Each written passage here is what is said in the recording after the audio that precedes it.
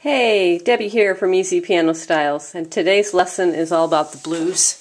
I'm going to give you a short little lesson on good voicing for the blues. Now, we want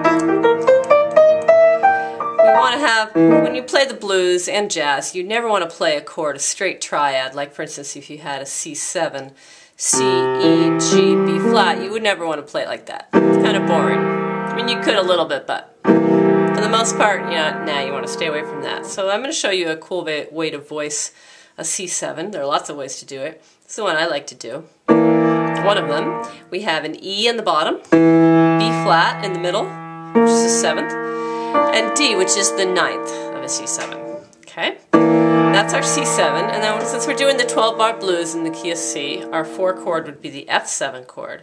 And we're going to do that instead of playing F, A, C, E flat, we're going to play E flat on the bottom, which is the 7th, A in the middle, which is the 3rd, and we're going to play something pretty dissonant up here, which is called the 13th. That's a D. Alright, so we're going from here for C7 to there for the F7. And for the G7, we're going to do, this would be like a regular G7, but I'm going to do that.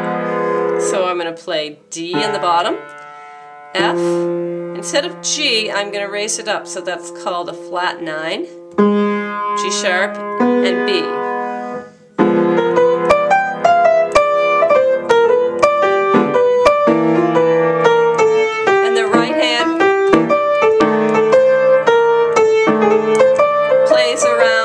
Within the C blues scale. So if you're doing the 12-bar blues here, we might go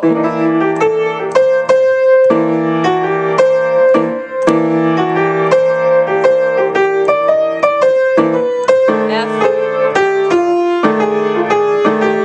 back to C. Now we're on G, F,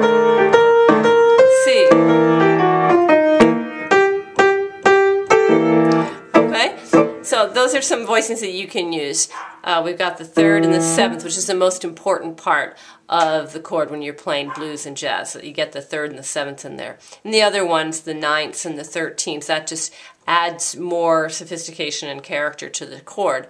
But we definitely want to have the 3rd and the 7th. And notice there's no roots. I don't think I played any roots in those chords, which gives it a more spacious, much more open, spacious feel. Jazzy sound too. Okay, have fun with that. We'll talk next week. Bye.